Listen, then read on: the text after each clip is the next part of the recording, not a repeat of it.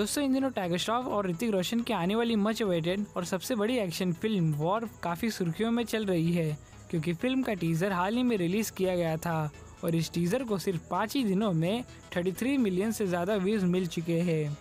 वहीं आज इस फिल्म से एक ट्रेलर पोस्टर भी रिलीज़ किया गया है, जो कि आप स्क्रीन पर देख ही रहे होंगे। वहीं इस टीज़र के बाद अब बारी है इस फिल्म के ट्रेलर की रिलीज़ की, और अब जल्द ही इस फिल्म का ट्रेलर भी रिलीज़ किया जाने वाला है। आपको बता दें कि सिद्धार्थ आर्यन के डायरेक्शन में बनी वॉर फिल्म में ऋतिक रोशन और टाइगर श्रॉफ के अलावा वानी कपूर भी लीड रोल में नजर आने वाली है।